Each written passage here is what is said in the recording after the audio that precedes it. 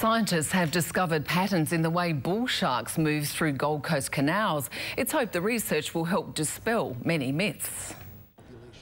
While most canal residents would prefer not to meet their notorious neighbours, they've learned to live with bull sharks. Yet the predators' day-to-day activities have been a mystery. What we didn't know before is how often they move in and out of these systems and what kind of might drive those movement patterns. So the Gold Coast filmmaker teamed up with Dr. Jonathan Weary to make Sharks in the City, a documentary set to air on National Geographic.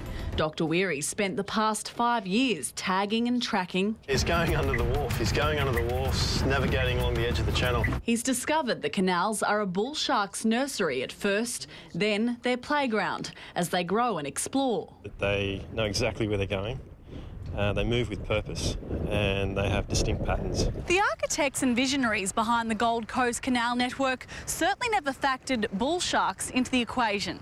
But now, on the other side of the world, another coastal city is trying to replicate all of this, only this time they'll be learning from our mistakes. Corpus Christi in Texas is like a mini version of the Gold Coast. And what they want to know is, well, if we create these canal estates, is there a good chance that the sharks might utilise that like they've done on the coast here? Scientists say the sharks will move in, but just like here, they'll need to find a way to coexist. On the Gold Coast, Jessica Ross, 10 News.